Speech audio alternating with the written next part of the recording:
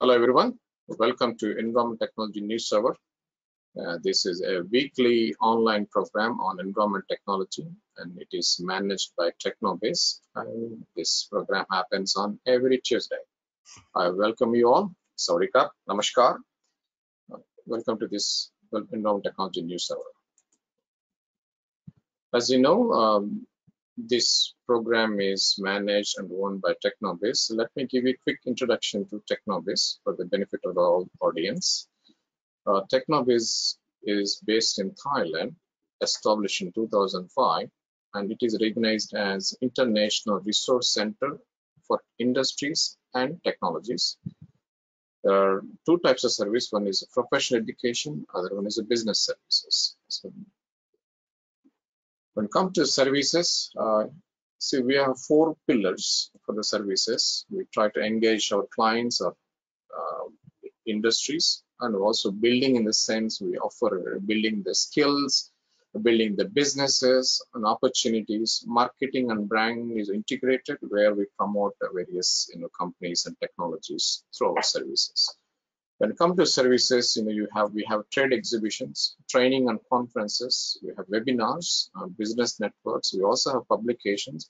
We do offer technical consulting and integrated marketing, and NewsHour, like every week we have this program, and we do have a knowledge test as well. When it comes to the business focus, we have two types of segments. One is a polymer, other one is a non-polymer. Polymer in the sense we cover the rubber, plastics, polyurethane, adhesive coatings. Non-polymer in the sense chemical, engineering, technology, energy, environment, water and membrane, filtration, separation, and also advanced materials. So we also have this, as I mentioned, we have an exhibition. We are organizing an exhibition in Thailand, Membranes and Filtration Trade Expo, which will be held during 29 to 31st March 2023 in Bangkok. At the same time, we also have this recycling and recovery trade expo, same time parallelly during the same period. I welcome you all to participate in this session, and we do have online training programs. We have developed 32 specialized membrane technology, membrane filtration online training programs.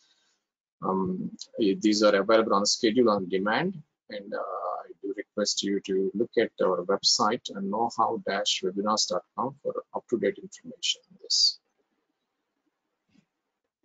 As I mentioned, we have published books as well. We have a couple of books on water treatment, in the UFMF and desalination. So please check our TechnoBase store at techstore.technobase.org for more information on these books. If you're interested to purchase, they're available to purchase them. That's briefly about TechnoBase. What are our services with reference to the environment technology, but you can always check our website technobase.org for more information. Okay, welcome you all for this episode number 13 on Environment Technology NewsHour. Today our topic is on the advances in forward osmosis and water reuse. We have an expert, Mr. Grant Thornley. He is Vice President of Engineering Solution Sales at Forward Water Technologies based in USA.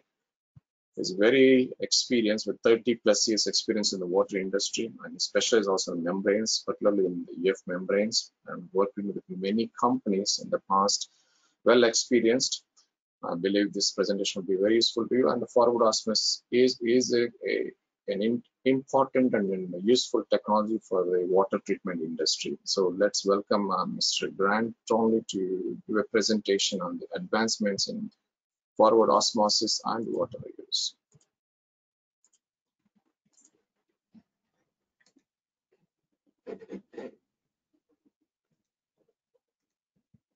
Great. Well, thank you very much, Karim.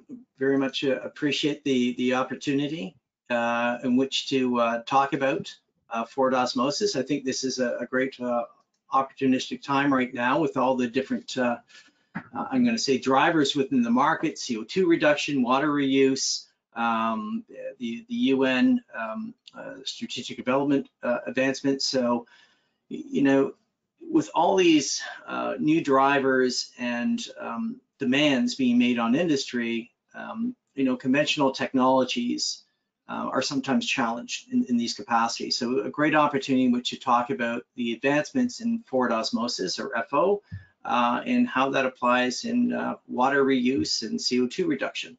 So again, appreciate the opportunity. And I'll just advance my slide here.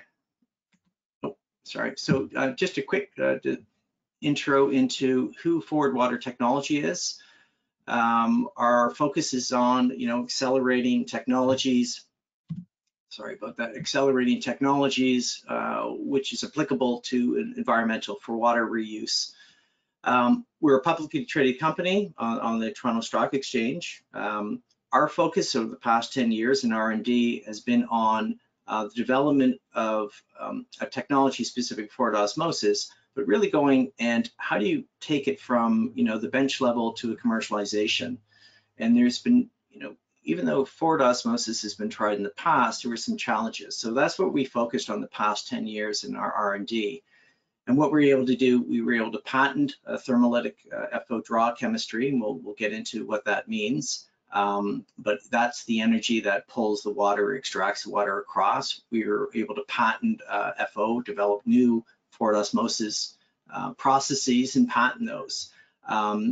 So able to kind of take it to the next level, the evolution. And that has been empowered by the advancements in chemistries and material sciences, and we'll touch on that a bit.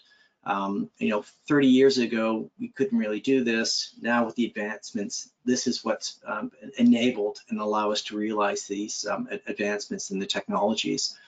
The other component is the systems itself. We offer in turnkey containerized systems or large plants, depending on the economy of scales, global operations. And as I said, we focus on water management. So wastewater, processed water, brine management. So when we take a look at, the challenges in the industry, well, what industries have wastewater treatment challenges? Well, wherever water touches, a product and so on, it becomes a wastewater. And as such, it needs to be treated for either reuse or discharge. When we take a look at, I'm going to say, moderate treatment can be conventional physical chemistry, mechanical separation through filtration. But when you get into more difficult waters that have high TDS, high phthalate, high BODs, high CODs, they become a little more challenging, and it stresses conventional technologies. And typically, conventionally, what we've seen with these very difficult to treat wastewaters, the conventional approach is burn, bury, or boil. Either incinerate it, bury it into the ground through a well, or boil it through evaporation, thermal evaporation. These are very costly, but those are the options and the availability of these current technologies for these difficult treatments. So when we were taking a look at technology, we felt that there was a gap in the portfolio offering. And as such, this is why we really focused on forward osmosis, because we felt this technology, developing this technology, could really address a need that we felt wasn't being addressed within the market space. So just quickly, when I say difficult treatment, I mean, so that we all have the same definition, what I mean by difficult to treat waters is any process or wastewater that's greater than 20,000 ppm in total dissolved solids, or there's heavy metals involved which precipitate out, or high fouling, high scaling. Other components, it takes high energy in order to treat. Limited disposal options. As I said, burn, bury, boil. Sometimes there is no place in which to bury these, or there's no incineration. And the other aspect is, as I said, for CO2 reductions, but also on environmental discharge restrictions that are now curtailing and discharge of any toxins or any hazard materials into, let's say, open body streams. So a lot of those, this is what I define as challenging in or difficult to treat within wastewater or processed water. So The market drivers, as I said, is discharge regulations. It's restricting, we know that we live in an ecosystem. So anything that we put toxins or contaminants into a body, it's going to affect the ecosystem. So it could be hazardous to aquatic life, the fish, or we may drink it. So discharge regulations are getting tighter and tighter as we discover there's more not only naturally occurring, but now synthetic contaminants that are being entered into the waste stream. So discharge regulations are becoming more stricter and tighter, which is challenging process or waste treatment systems that their systems may have been installed 40 years ago, so may not have the capacity or the ability to treat these new regulations. Zero liquid discharge or minimum liquid discharge, that is becoming more prevalent in the industry. As we get into a reuse and circular economy, is how do we limit the generation as well as disposal of the waste stream. So some of this is taking that liquid waste stream and basically removing all the water and bringing it down to solids. That's a zero liquid discharge, and then minimum liquid discharge is concentrating that waste stream as much as possible without taking it to a dry or solid level. CO2 reduction, this is a big push within, I'm going to say on a global basis, a reduction of our CO2 or carbon footprint. In some countries, there are penalties of not meeting these CO2 reductions. So that's a real push within the market space. And also as we see, with the UN also pushing that as well on getting our carbon CO2 reductions as well. And then on the recovery or reuse side, it's now as we get into, there's more and more drought areas or water scarcity, which means that water becomes a real a valued resource.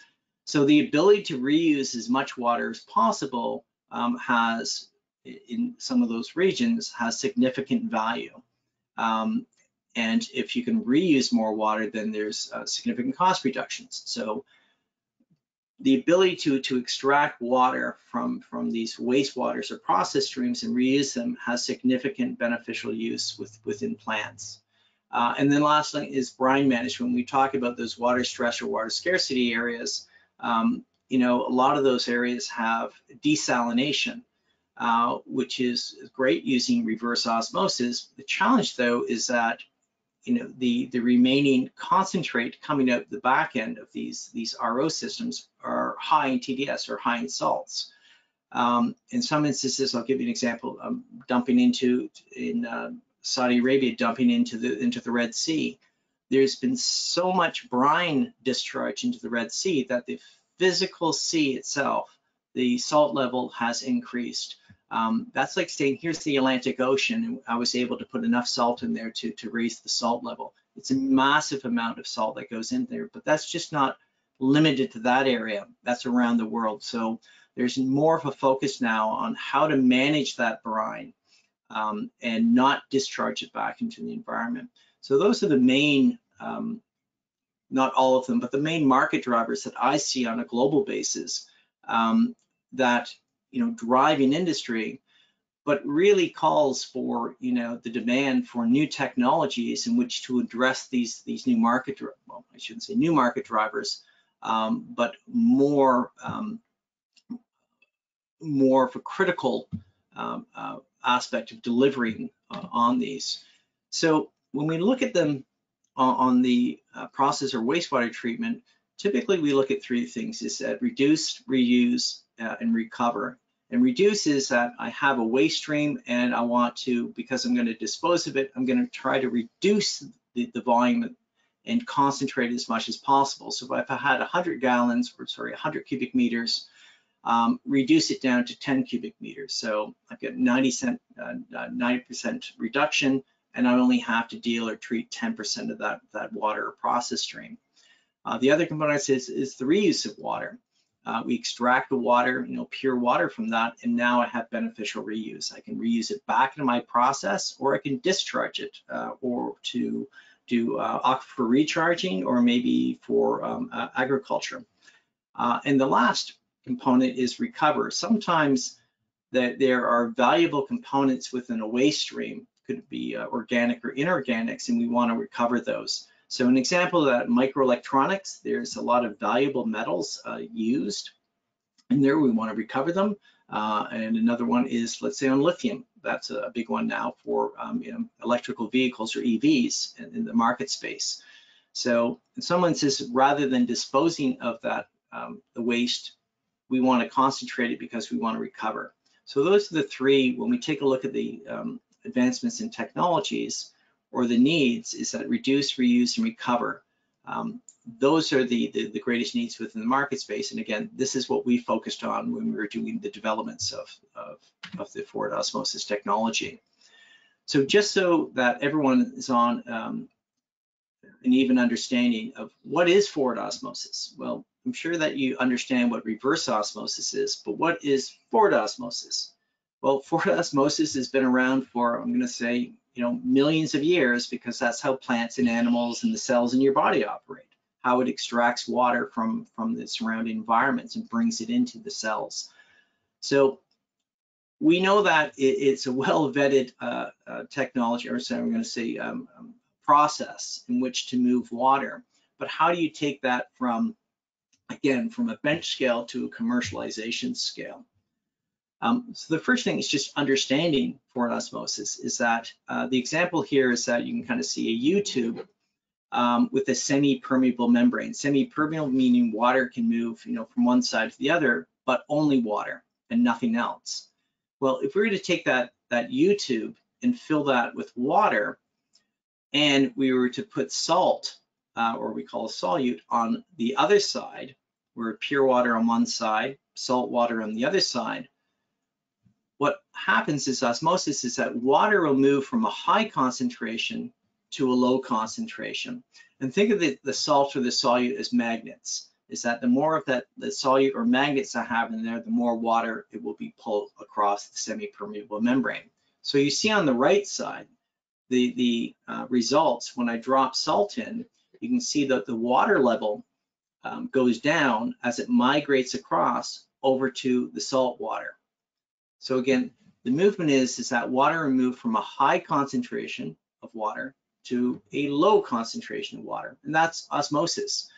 Understand that process is spontaneous and doesn't require, it uses the chemical energy or osmotic energy in order to drive it across. There is no external energy or force required to make the movement of water across that membrane occur.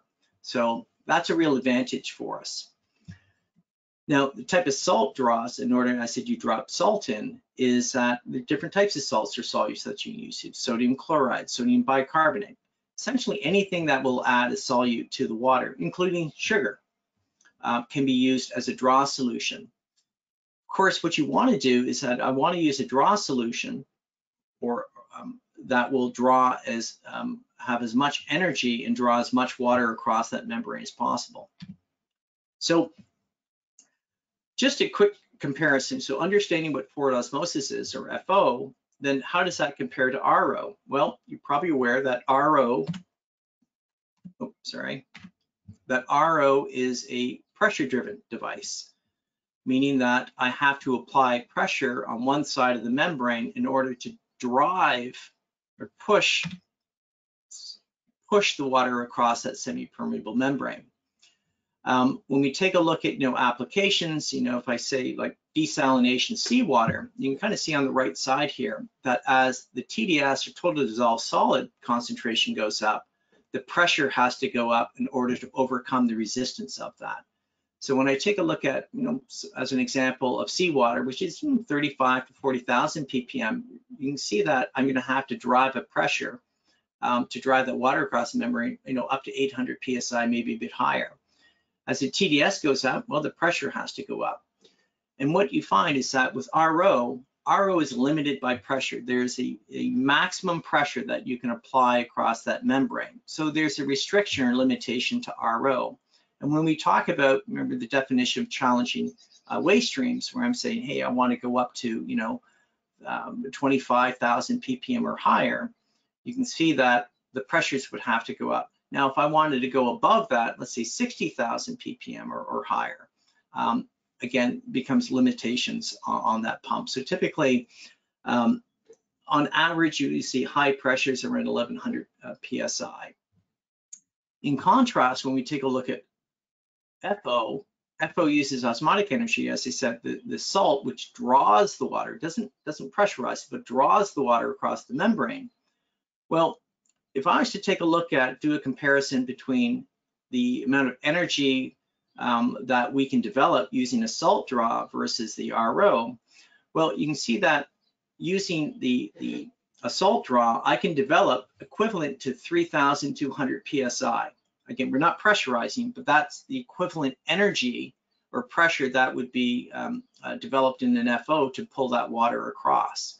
So you can see that there's significant difference in the energy to pull that water across versus an RO, which is a pressurized system. So it gives us significant advantage as we get into these challenging waste streams that we need more energy to pull that water across the membrane. So FO plays perfectly into these applications. The other component, when you take a look at FO versus RO, we said that RO is a pressure-driven device. So we know that the RO is a membrane, so it's a physical separation or mechanical separation using that semi-permeable membrane. And when we put pressure on the one side, we drive everything towards water as well as the contaminants within the bulk water towards that active layer. And as I'm permeating, pulling water through, I create a polarization layer, which means that I'm going to start building solids here. And I have pressure on this side. So what happens is that as I develop these solids, the pressure is actually compacting those solids up against the membrane. And as I'm compacting it, I can also drive those solids into the surface of the membranes. When that occurs, when I drive solids in the surface of the membrane, probably heard the term irreversible flux loss. It means that those pores which the water passes through are now permanently plugged. And no amount of cleaning is going to get them clean. So over time, RO continues to lose surface area or flux, meaning the pressure goes up and you eventually have to replace them. And that's the challenge with RO is the compaction of these solids, which again, in order to get rid of that, you do frequent cleaning with an RO. So, or very elaborate pre-treatment to prevent those solids from getting to the surface. When we take a look at FO, the difference is that, again, it's not pressure driven, which means that a forward osmosis membrane will still foul, but the foulant is going to be loosely adhered to the active layer, and it's going to be in a very loose matrix. It's going to be more dispersed and not compact, which facilitates easier cleaning and easier operation of the system, maintenance of it. The other component to it is that because it's very loosely adhered to the membrane, we don't have to use elaborate cleaning systems. We can actually use just a high velocity flush across the membrane, high enough velocity that it creates a high enough scouring energy to scour and remove those solids. And typically what we find is that we have reversible flux, meaning we don't have loss in flux. We get 100% recovery or 99% recovery of that surface area. So whereas an RO can potentially drive and does drive the solids into the surface, FO, remember, gently is drawing the water across, so you don't have that compaction. So it facilitates a lower OPEX cost in association to cleaning and cleaning frequencies. So as I said before, is that one of the things with FO, I mean, 30 years ago, we couldn't really do this, but with the advancements in chemistry and material sciences, it's enabled us to commercialize FO to an industrial scale. So part of those advancements in the FO is we take a look at the membrane itself. There's a lot of aspects to membrane, not only FO, but UF or RO components associated to it. And one is you have an active layer and you have your support layer. And the challenge with FO is we use a draw solution. And the draw solution, as I said, that salt, that's the energy which pulls the water across. And the higher the salt concentration, the more that we can pull water, or the higher the flux or permeation across the membrane.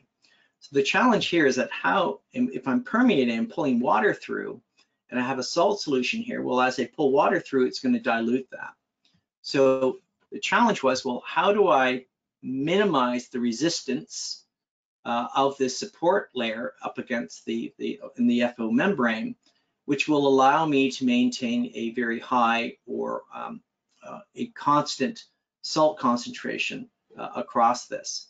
And without getting into, I'm going to say, the elaborate calculations of that, quite simply is that if we make the support layer thinner, it significantly reduces the resistance of getting the draw solution up against the active layer. So as simple as that sounds, what we in the past, we had a very thick, this is microns, about 10,000 microns in the past, which means you can kind of see here that the very thick backing layer, we had a low flux rate. And you can see that as we thin out the membrane, my flux rate goes up. And this is what we see now. This is where we operate at around 28 LMH for our flux rate. As now to get this thinner, people may do that, but right now this is a very good operational or structural operation for us. The thinner you go, you can lose the structural integrity. Maybe people will do that, but right now this is a very good operating parameter for us. So that was the key, is to make the membrane thinner. And in contrast, just so an RO membrane is 95% thicker than an FO membrane. So that was key in, again, thinning that out. And so, as you can guess, is that an RO membrane cannot be used in an FO application because of the thickness of it. So the other advancements were made in about 12 years ago. There was an advancement in chemistry, the discovery of aquaporin proteins or water channels within plants. In studying that, we were able to take that technology and then modify it and incorporate it into an actual FO active layer. What that means is that, conventional, I'm going to say RO, there's a pore size. With FO membranes, we can now incorporate these aquaporins in it. What does that mean? Well, an aquaporin, you can kind of see on the right-hand side here, is a water channel that is specific to water. And it's a very small water channel. Think of a very small pore size. And the small pore size will allow water through, but it won't allow any contaminants through. So think of a basketball in a pinhole, that any contaminants or a basketball will not fit through a pinhole. And by that, you have, the contaminants through size rejection. We get very high permeate quality, because this water channel only allows water to come through and not contaminants. So that was another significant advancements made within the FO technology. Allows us to produce higher permeate quality, higher selectivity for water, so it actually helps us with a higher flux rate. And it allows to reject more contaminants. Now, the other advantage with this advancements in the FO membrane technology is, we talked about a draw solution. Remember that U-tube where we had salt on one side, pure water on the other side. And we said, okay, that salt solution, that's the engine, that's the energy which draws the water across. And we focused on developing, okay, what is the best chemistry that we can use that's going to develop the highest energy, the osmotic energy, to draw that water across. But allow us, another advantage is, a component to it is that with that salt draw, remember, we want to lock it on one side of the membrane. And in the past, what's been used was ammonia. Ammonia is a great draw solution, but the challenge is that the molecule is so small, not only will you permeate water on one side, but you'll also have reverse salt flux, meaning that the channel or the pore size is large enough to allow the ammonia to escape to the other side into the waste stream. So in the past, ammonia was a good draw solution, but on the negative side is that you lost that ammonia into the waste stream, so it became a consumable. And the other component, if it reacted with the waste stream, you could change the waste characterization. So again, 10 years of R&D focusing on this is that we said that we can't have that. We need to have a draw solution, a salt solution that's going to be able to develop a very high osmotic energy to draw that water across, but we can't afford to lose anything into the waste stream. So in focusing on the molecule, you can kind of see that this molecule, which we call triethylamine, is a large molecule. And the molecule is large enough, you can kind of see here, that it won't fit through that water channel. So if it won't fit through the water channel, it means that it's locked on this side of the membrane. And if it's locked on this side, it means that we now have a closed loop system with our draw solution. And that is one of the deliverables that we worked on for 10 years, is that how do we lock that in? How do we ensure that it's a closed loop system and that draw solution doesn't become a consumable? And we're able to achieve that with advancements in the chemistry and the advancements in the membrane. Couldn't do this 30 years ago, but we can do it today. So when we take a look at the advancements, now we take a look in the operations, bringing this all together now of the membranes and the draw solution. What we find when we do the operations, as I said, when we compare RO, which is a pressure-driven system, versus an FO, which is osmotic-driven system, that because you don't have that compression of the solids, we can see over time that whether, regardless whether we have, whether it's organic or inorganic, calcium carbonate or silica, any type of fouling is loosely held to the surface of the membrane. So what we find is that when we run the operations for 24 hours, and this was a laboratory third party, this was done at a university for us, is that as we foul, the transmembrane pressure drops to the point within 24 hours, we know that triggers a clean, and when we clean it, again, flushing with permeate at a high velocity, we actually recover 100% of the flux. And we did that over a period of time. So the flux recovery, just using water, we're able to get 100% without using any elaborate chemistries such as chlorine or dispersants or antifoulants and so on. So again, really aids in the cleanliness of the membrane. And the other component is that if I don't have to use chemistries for cleaning, I don't generate another waste stream, and I reduce my OPEX costs. So this was a great benefit in the development of the FO membranes. We found that typically we don't have to have cleaning, but if we do need cleaning, it's very, very minimal. So reducing the OPEX, reducing the chemical costs, and reducing the amount of volume waste stream that we would generate through those cleanings as well. So when we take a look at the FO against conventional technologies, where does that lie? Well, take a look at reverse osmosis.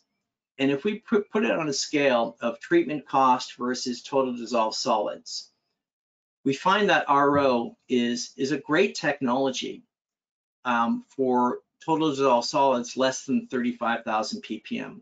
To me, it's the gold standard of operations because it is such a developed technology and high energy efficiency. It's great to be used at 35,000 and less. But when you start going above 35,000, what you find is that the energy consumption starts going up exponentially. And because I've got to do higher pressure, then the material construction, I can't use plastics, I got to go to stainless steel, I have to use other more costly materials. So the CapEx and the OpEx cost goes up.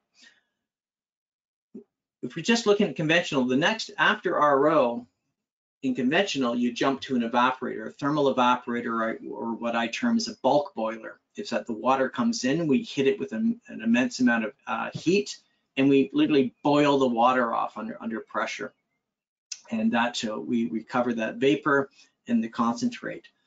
So again, when we're looking at, the drivers within the market and the conventional technologies, we felt this was one of the principles to it, is that we felt there was a real gap in the portfolio offering of technologies. And we felt that there was a technology that could really address what the needs are, which fell between RO and the thermal evaporator. And that is where FO comes in. That FO really starts where RO stops, and where FO can be used as a replacement for a thermal evaporator. And we'll get into it, is that with FO can extract the same amount of water, but at significantly reduced energy costs, like 45 to 50%, and a smaller footprint, typically a quarter of the footprint that a thermal evaporator. So we have reduction in CO2 because we're not burning as much energy. We have higher water recovery, a smaller footprint, and a lower OPEX because of the energy. So FO really plays, I'm going to say, a critical role in the portfolio of technology offering in addressing today's challenges of water reduction and reuse of CO2, of tighter discharge restrictions. So the FO has the opportunities to allow clients to realize those solutions. So when we take a look at conventional technologies, from a pre-treatment, so I've said MLD is a minimum liquid discharge, and ZLD is a zero liquid discharge. On the pre-treatment side, RO is very sensitive to phthalate, scaling, minerals, and so on. So you really need to remove as much as that from the process stream as possible. So when you take a look at an RO, very common that you'll see some type of roughing filter. This is a rotary drum, but it could be a depth filter. Then you go through ultrafiltration, could be microfiltration, and then softening to remove any hardness, so calcium, magnesium, or it could be, rather than a softener, it could be chemical addition to sequester that, and then it's fed into the RO. And then lastly, if you're doing an MLD, then the RO concentrate would be fed to an evaporator. So you can see for an MLD, I've got 1, 2, 3, 4, 5 unit processes to achieve that. And you can see on the bottom, when you take a look at forward osmosis, is that, again, it's not a pressurized system. Remember, we have the ability to take in high fouling and high scaling waste streams. And as such, what we require is a 50 micron filter and an FO system. And if I consider that, I have, rather than the, 5 unit processes, I've got really 1. So you can see that the physical footprint goes down, the CapEx your capital expenditure goes down, and your operational costs go down. So what does the forward osmosis system look like? Well, there's kind of 3 basic processes or systems: the membrane, the water salt separation, and reconcentrating the salt draw. So when we take a look at, if we break out each one of those unit processes, well, the first one, pretty straightforward, is the membrane, the forward osmosis membrane. So we have a waste stream on one side and the salt draw on the other. And that salt draw, it extracts and draws water across the membrane. So it extracts the water from the waste or process stream into the draw solution. And that's a spontaneous and instantaneous reaction. As soon as the salt draw is there, water starts pulling across. Step 2 is, well, I want to do, as we permeate and we draw water across into the salt solution, it produces water salt. Or a salt solution, a brine solution. Well, I don't want that. I want water. So the next step is that, okay, how do I separate the water from the salt? And here's where the uniqueness of the chemistry comes in that we've been able to develop and patent, that by using a unique water salt and applying a low-grade heat to the water salt, I can cause that salt to phase change from a liquid to a gas. And when it phase changes to a gas, it leaves solution and it leaves pure water behind. And that is how we're able to do a water salt solution. And again, we're targeting, it's the salt that's going through a phase change. We're not boiling the water. We're causing that salt to phase change and leave solution and leave pure water behind. And that's important. That's where significant energy difference comes in between a thermal evaporator and forward osmosis. And lastly, okay, now that I have the salt goes from a liquid to a gas, I'm going to capture those gases. I'm going to use passive cooling, and I'm going to reconcentrate. I'm going to bring those gases back into a salt solution. So I'm going to change it back from a gas to a salt. And that's using quite simply passive cooling. And those are the three steps or systems within a industrial forward osmosis system: water extraction, water salt separation, and then again reconcentration of the salt. So very simple approach and simple process to achieve high water recovery at low energy. Just to touch on this a little bit in case someone is interested in the actual chemistry. So we use trimethyl ammonium and we react that with CO2 to produce that salt. So as we draw water across, we dilute that salt. We hit it with a low grade heat, which is 60 to 85 degrees C. And it causes, again, that TMA to turn into a gas. The CO2, which would be a bicarbonate, turns into CO2 gas and leaves water behind. And again, we then take those gases using passive cooling and we reconstitute it back into a trimethyl ammonium bicarbonate. And that's the process. It's closed loop, so it keeps reprocessing and recirculating.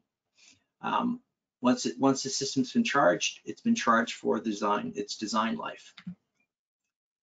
So the other advantages that we have over other conventional systems of thermal evaporators is, remember that salt, we require a low grade heat from 60 to 85 degrees C. So that low grade heat typically is readily available in a lot of industrial municipal applications. And it could be in the form of solar thermal, depending on the geographic location you're in. It could be geothermal, it could be a boiler blowdown or low pressure steam. It could be maybe a waste heat exchanger we can tap in, or in some cases maybe it's a landfill. So I have methane available to me I can burn. So I don't require a lot of energy in order to achieve that, to push that salt into a phase change, to do that water salt separation. And because I don't need a lot of energy, again, we have the availability of, I'm going to call it a low grade or waste energy, which can drive this process. And if I have a waste energy available to it, I've essentially eliminated my operational costs for the regeneration component of the FO system. So again, I can bring my energy and my operational savings down. On the other side, on the cooling, same thing, is that if I have some cooling available to me, it could be within a cooling tower, it could be, again, geothermal, just kind of reverse it. Rather than heating, I'm going to use the earth to cool. It could be another heat exchanger, or maybe there's chilled water within a plant. If I can tap into that energy, then that will drive my reconcentration.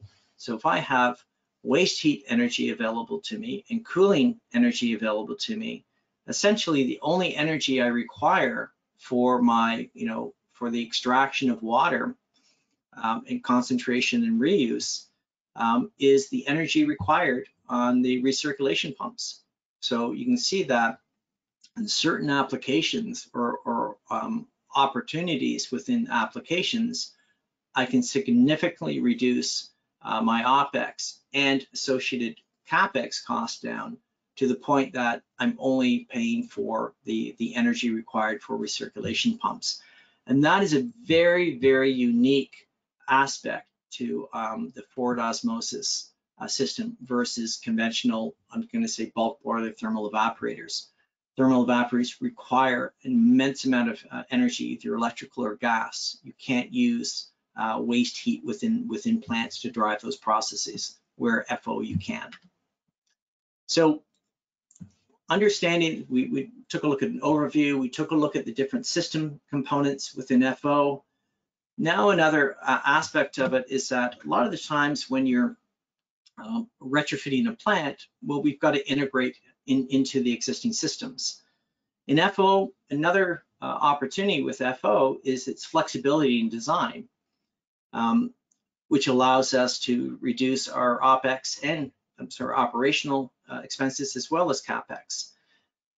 So in that vein, one aspect is that sometimes we have, I call it, we can develop a passive FO recovery. And what I mean by that is, remember, is that the system is driven by a salt or a draw solution, which is a salt. And sometimes we have those salts available to us. And sometimes if we are located by an ocean, which is 35,000 ppm TDS, well, I can use salt water or seawater to drive or pre-concentrate a process if the TDS level is lower. So what I mean by that is that you always have to have an osmotic gradient or difference, that the draw solution that's going to pull the water across has to be higher in TDS than your raw feed solution.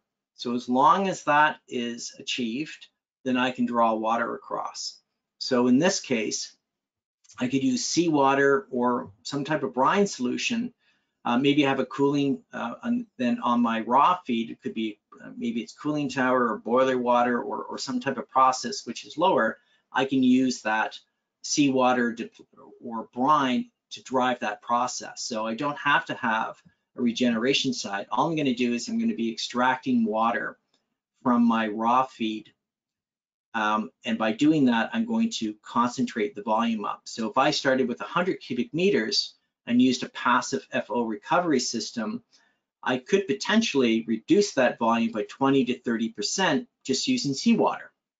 That means that, well, rather than having to treat 100%, now that capital system only has to be sized for 70% of that volume. So you can see that there's now an opportunity to reduce CAPEX and OPEX by using a sacrificial draw or passive FO recovery configuration. Next aspect is that combining the passive FO to industrial system. Again, this is for, like, I'm going to say, free energy or pre-concentration, which we're going to reduce the capital on the industrial FO. So with this particular system, I'm going to pre-concentrate and put it through an FO. And with the FO system, because the salt that we use is very, very high in concentration, we can concentrate those waste streams up to 260,000 ppm TDS, very, very high. In doing that, our system recoveries, typically we see at about 95%. So that is a lot of clean water for reuse and extremely small volume for disposal or treatment.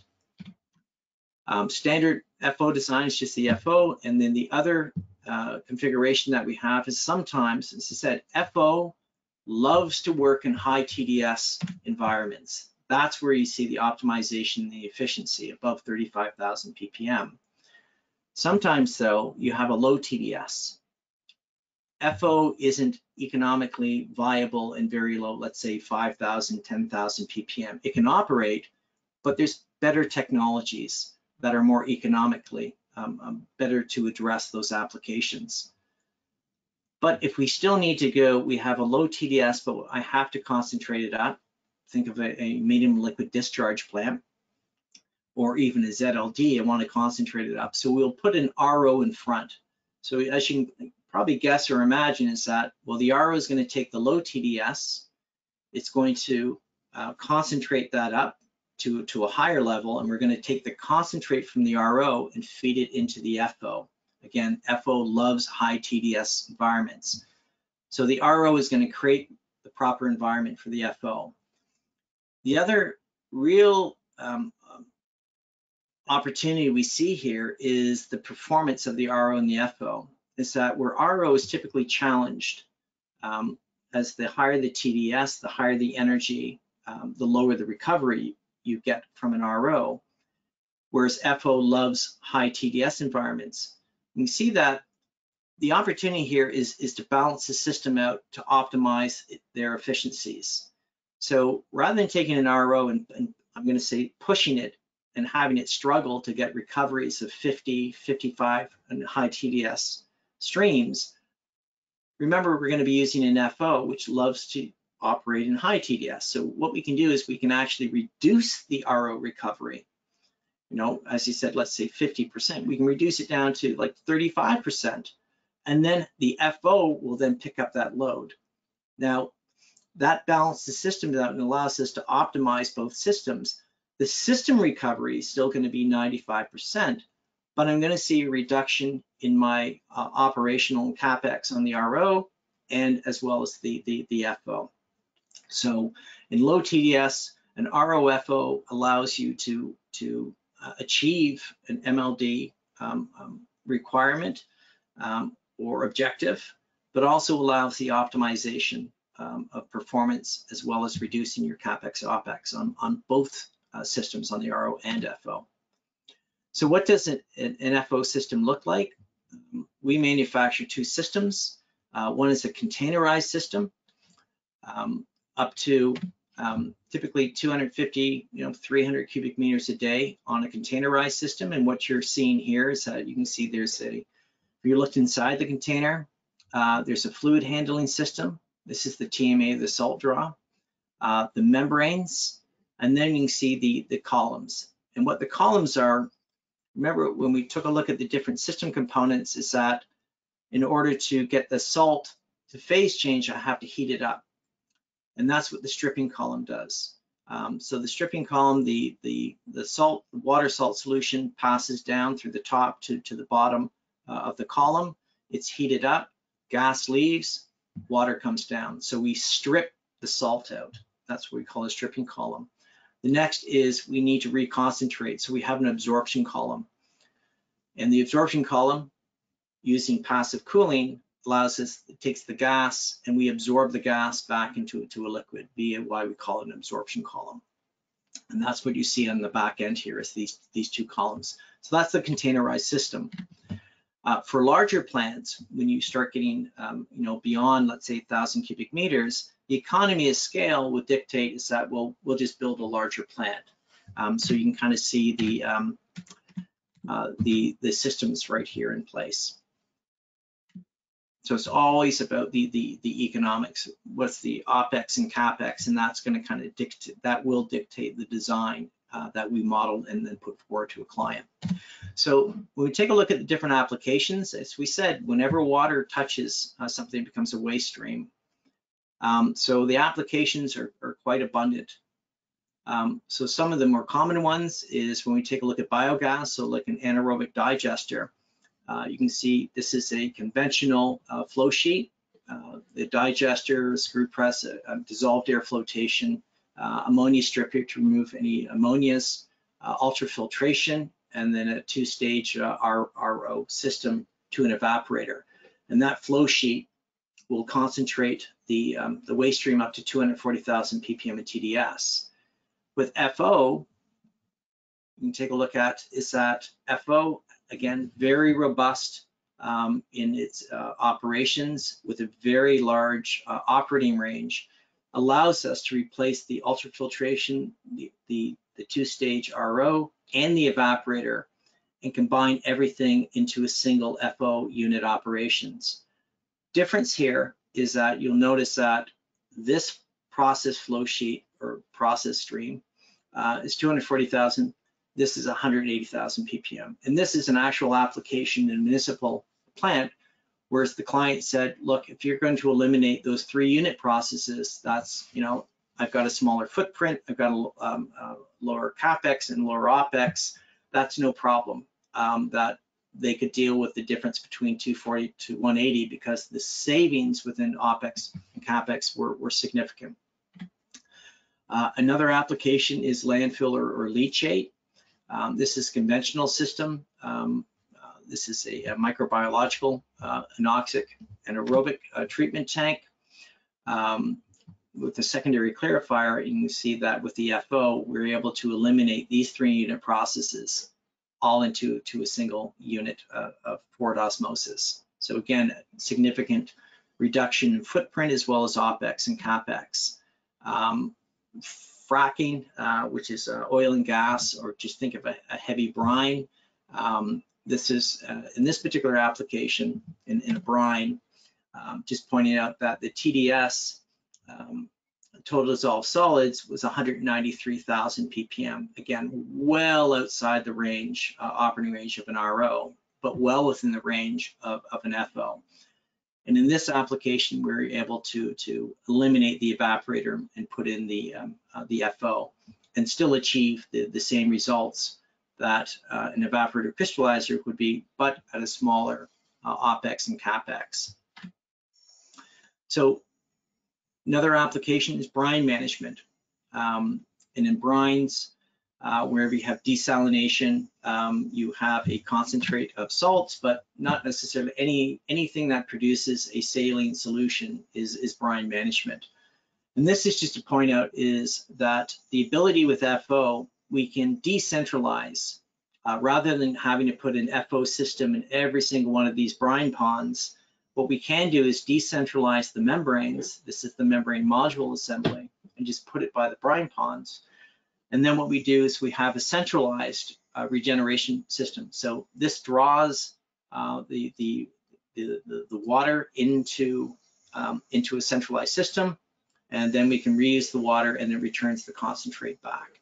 So if you have a plant, and I have a waste stream here or a process stream here, but then there's another one on the other side, you don't have to install 2 FO systems. I can just install the FO modules. Another application, lithium brine, that's a big one.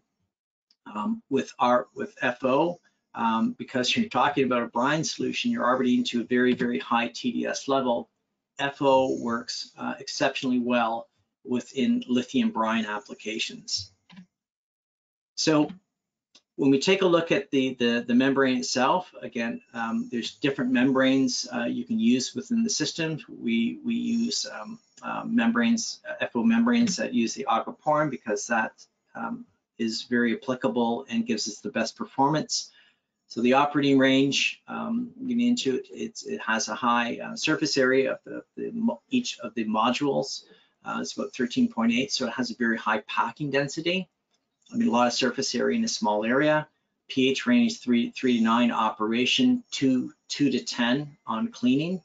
It's a hollow fiber configuration that we use. So it's a tube.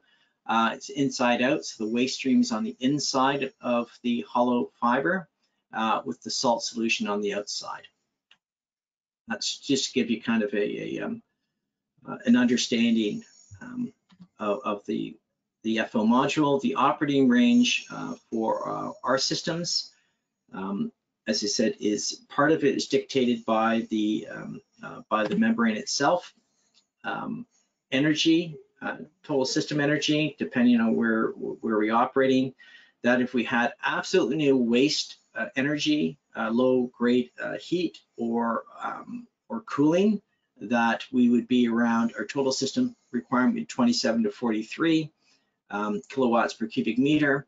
But I would indicate that every application I've worked on has always had waste heat available, which typically constitutes about 60% of the energy requirements. So when waste heat is available or low grade heat, our total system energy requirements drops almost, in half. So when we take a look at an application, FO application, because there's a lot of variables in every application that we look at, it's important that working with a client that we really understand the applications, the waste characterizations, and then what we're trying to achieve. So we've invested significantly in the development of computer modeling, that allows us, a client can send us in a water analysis or waste characterization. We can run it through our computer modeling to quickly develop whether it's a go, no go. You know, what would be the recovery, what's the fouling propensity, if there's any scaling or solubility issues, and so on. So it allows us to quickly tell a client whether this is a good application or not. If it is a good application, the next thing that we require is that physical sample. Theoretical versus practical, I think we've all experienced that, is that sometimes you know, on a practical level, you see things or discover things that you didn't see on the theoretical. So very, very important to have a physical sample.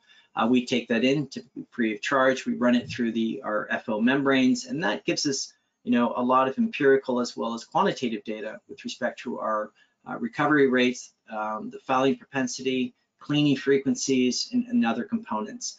If that's if everything looks good, then that's a green light, and we'll go to the client, say, here's, you know, an overview. And if they're still interested, then we do an in-house pilot plant testing. So we take in larger samples and we run it through an industrial but scaled version of our Ford Osmosis system. And that allows us to run it through the membranes as well as the complete regeneration. Regeneration is important because that's where we capture our permeate. We want to know what our permeate quality is going to be. And then lastly, if the client still is looking for validation, we have mobile systems. We hook into a client's live feed, and we run that for a month, 2 months, and that gives us all the data. So if we were to get to a stage 4 of our system design validation, I typically know down to a penny of what my OPEX and CAPEX costs are going to be. Usually not required. You know, typically it's just stage 1 to stage 2 to stage 3. But if a client still wants that, we have capital systems available that we can do a demonstration on site. Important that the client is confident that the system and solution being put forward is going to meet their needs and requirements. So that's kind of what the system looks like. So taking a look at some different plants.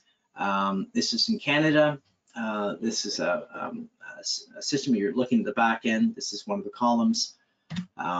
This is an oil and gas where we're able to, there's a lot of variability in the waste stream, which challenge conventional systems, whereas FO performed extremely well. We're able to recover in these particular instances about 85% water recovery. Another application is in India in an application in textiles where you can kind of see that, I just pull this up, is that you can see this is a side stream. This is the FO membrane, extremely contaminated, and what they're doing is they're just rinsing it with permeate water, and it comes up 100%. So as we talked about, you're not compressing it.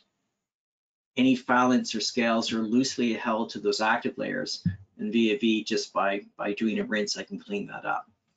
So that is a general overview. Again, what is FO? What does the system look like?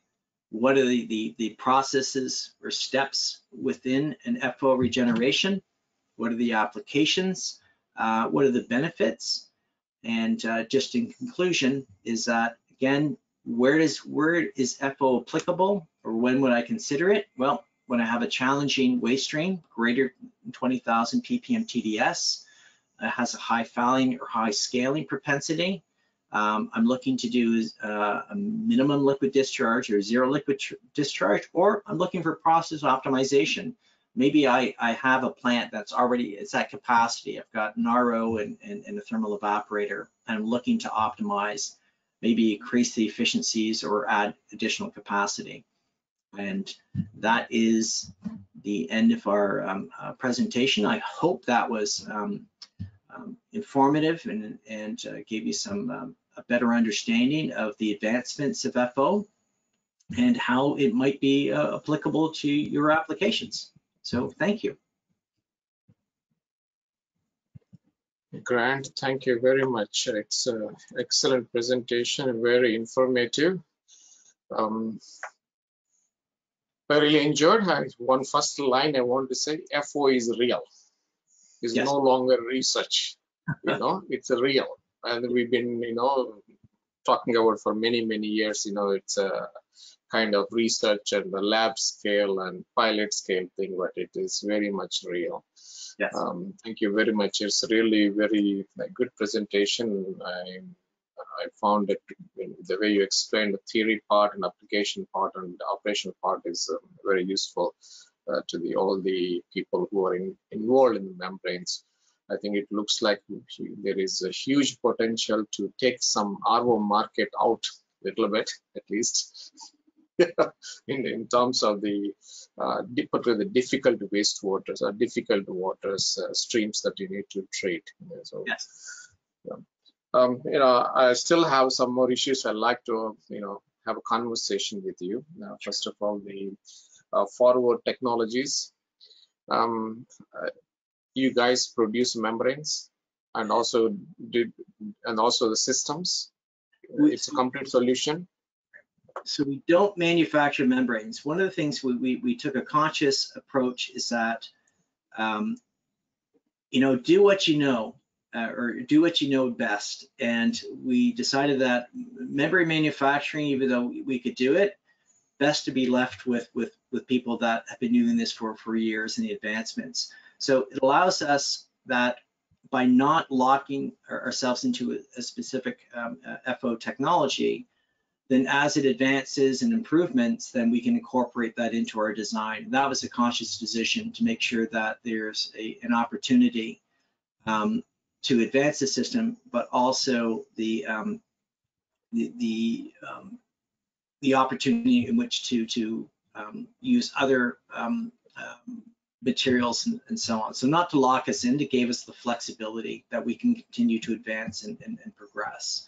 So any membrane that meets the performance and the requirements of the FO system, we would test back in our facilities, and if that meets it, then yes, we could use that.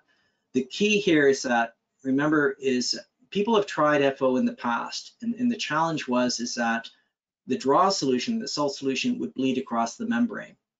Yes, it would work, but it becomes a consumable, the optics comes up, and the other aspect, you could change the waste stream in a negative aspect to it. Ammonia could react to something and create something worse than you originally started with.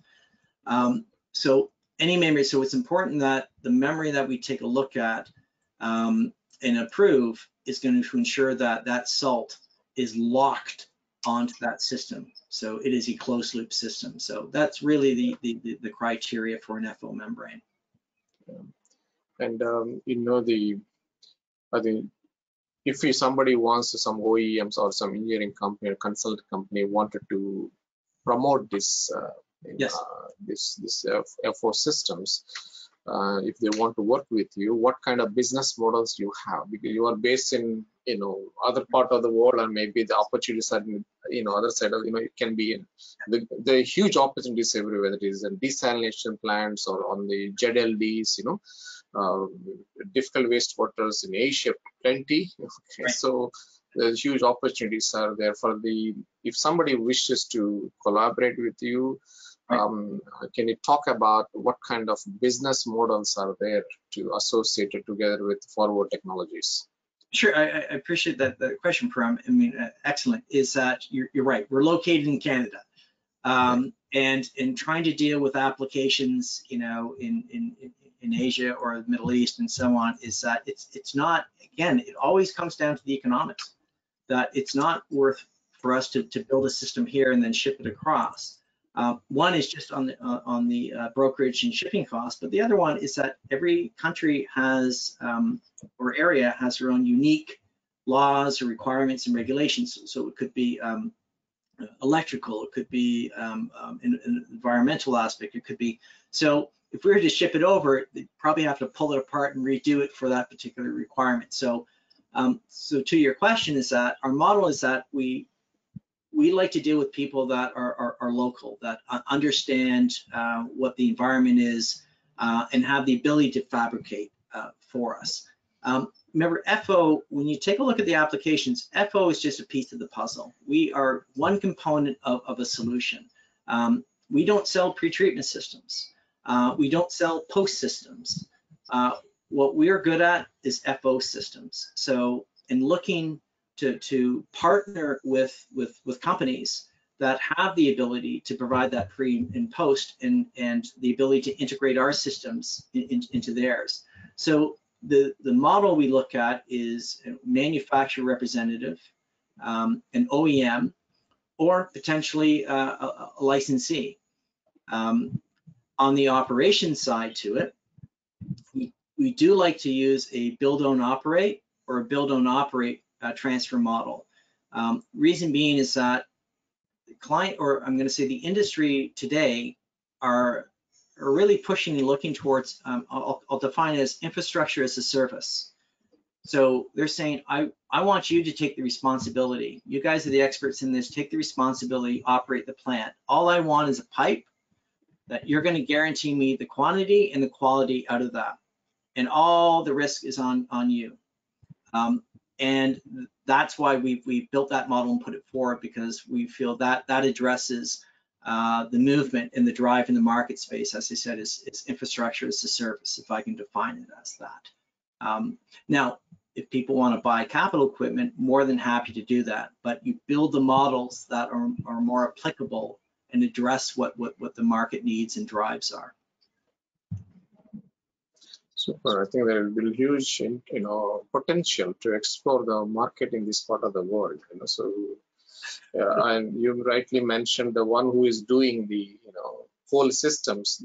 They can utilize your, you're not able to supply whole system. You're only a piece of FO only. Whether it's a pre or post, you had to work with engineering companies or consultants. So correct. I mean, if you take a look at the majority of the time is that you're integrating into an existing system. So and your drive is that, look, I need to maybe there's new regulations or maybe it's CO2 reduction, but I have my whole system. I'm not going to replace it, but I need to modify or integrate.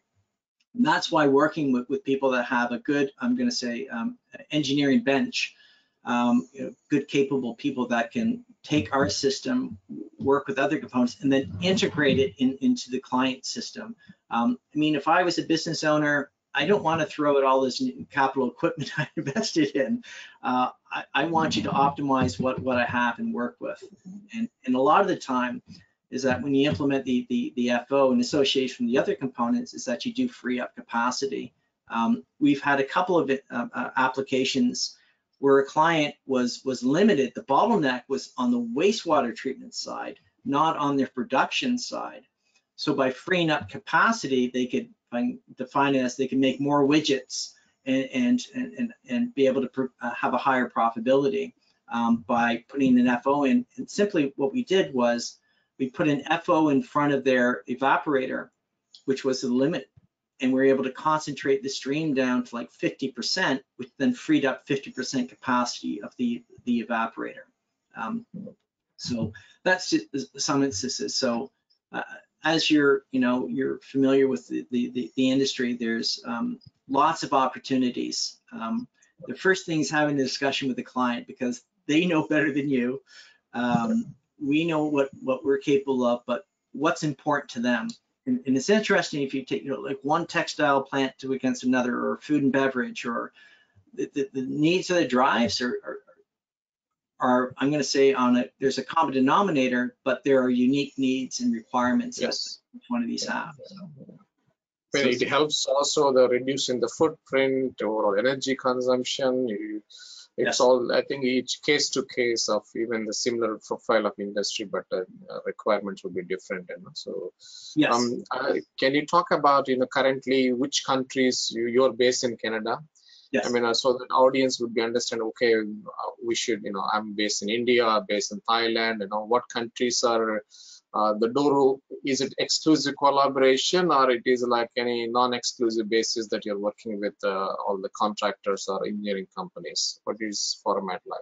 So where we don't have a partnership or an alliance, then it would be Ford Water going out there and working directly, but looking for for partners. Again, critical to have local people because they understand the markets. I mean, even though I've worked for, I'm going to say 25 plus years, getting a little old, but and understand the markets, there's always nuances. So that's why it's so important to have people, local people. They have the relationships and they understand it.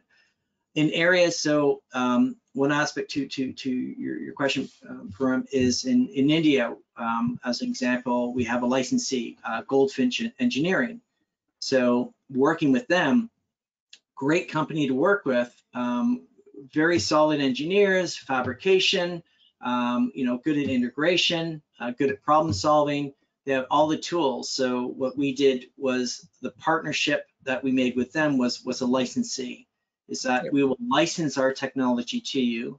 Here's the plans. Here's how you operate. The PIDs and so on, and we'll assist. And you go out. You got a fabrication shop. Excellent. Go out and build this equipment, and we'll support you in that aspect. And the relationship worked out extremely well. Very, very happy. Also, same with India, looking at different applications. There's lots of initiatives right now to clean up some of those industries and the waterways.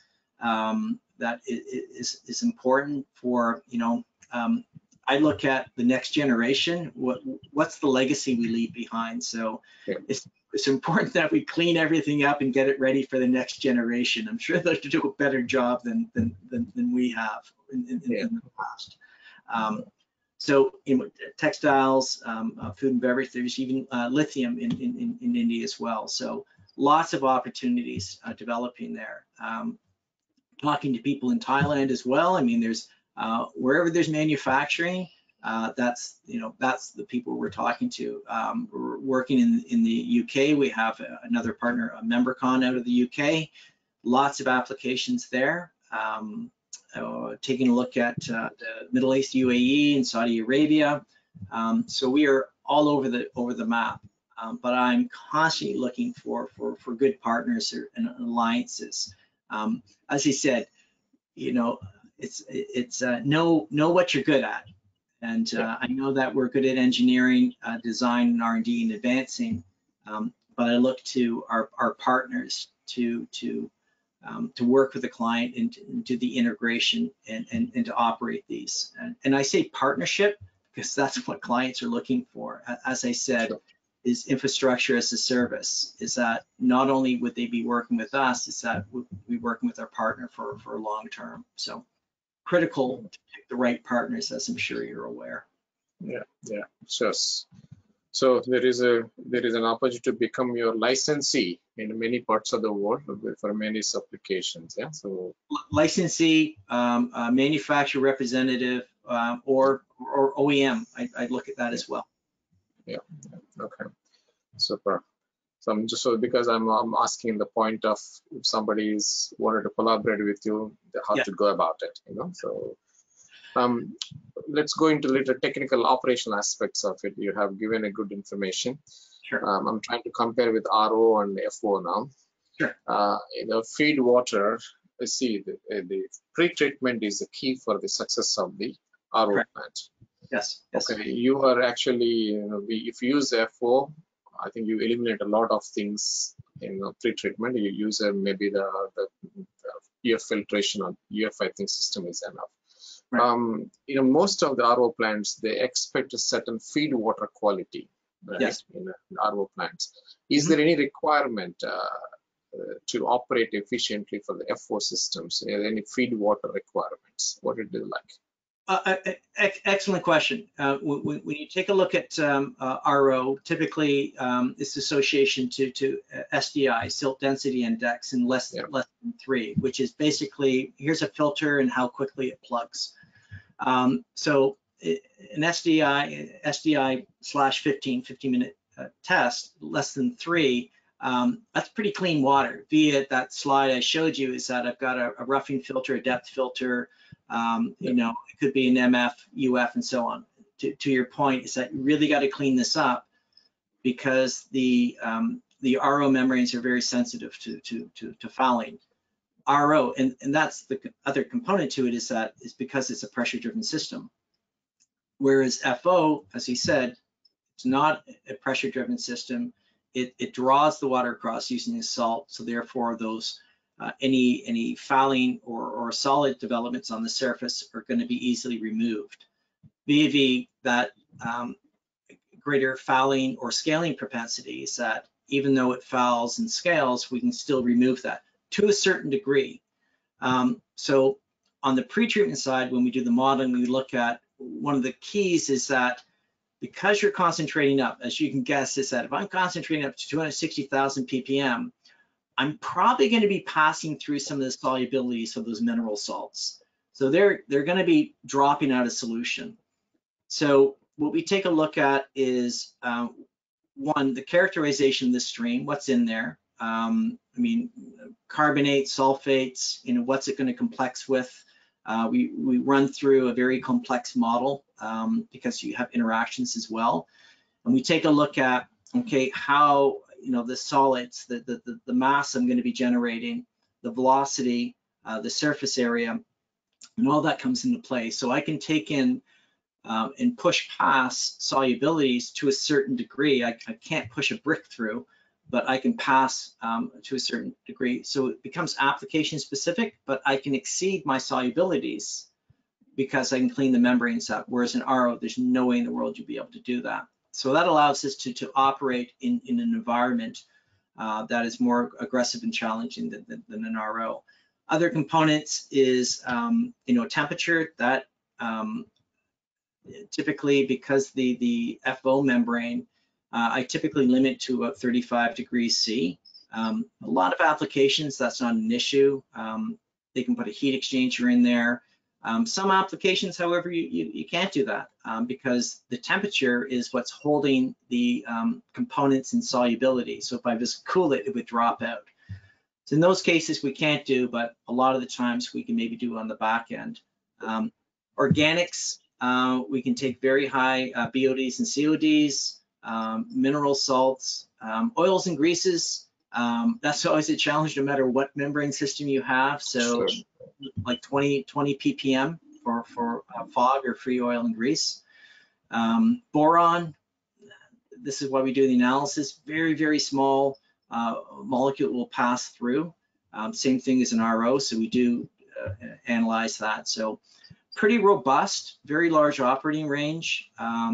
Model's critical, but I'd say oil and greases, that would be the main one, the temperature, pH as well. So those are the three main components I always take a look at. And when it comes to the operation of the RO plants, there are so many instruments to monitor it, okay, and also the skill requirements. Right. What are the, do they have like on regular basis, what are the things to be monitored in the operation? So take a look. I mean, our system is pretty, the engineers will kill me, but it's pretty simple and straightforward. I mean, three processes. I'm doing a membrane extraction, very, very common.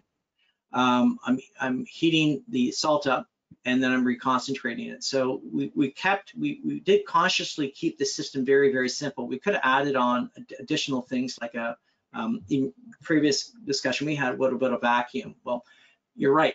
I reduced the vacuum, then I can reduce the energy, but it added another level of complexity in operations, and we want to keep it as simple as possible. So when we take a look at the operations, is that pH and temperature is one that we want to maintain. Permeate quality, we want to make sure that we're not introducing something, maybe all of a sudden something comes through a stream, so we maintain that, and then different flow rates or flow velocity. So we want to maintain flow velocity across the membrane, as you're probably aware, because that also adds some scouring and cleaning efficiency. Yep. And then on the end, whereas we do the stripping and the absorption, we want to make sure that we monitor the temperature, temperatures of the heating and temperatures of the cooling, and that's not a lot of parameters to measure, but those are the critical ones that we want to measure.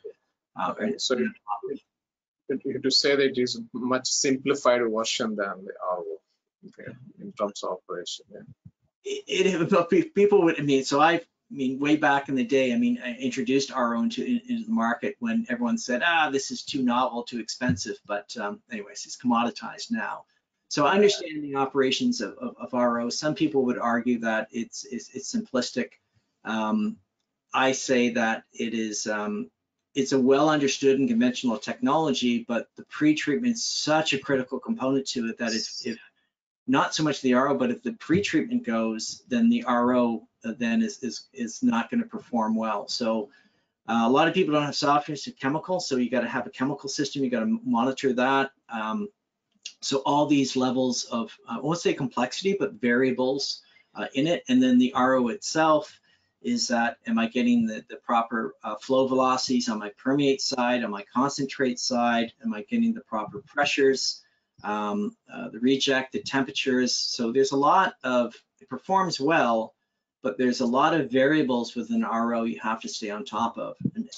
And there's great RO monitoring control programs out there. That because of the, it's been the maturity of it, but if you take a look at it, how many inputs that thing has to optimize it, there's a lot. Versus us, we're taking a look at, temperature flows and not in pressure really, not so much, but temperatures and flows and pH, those are the critical parameters. So we do have remote monitoring on the system, that's key.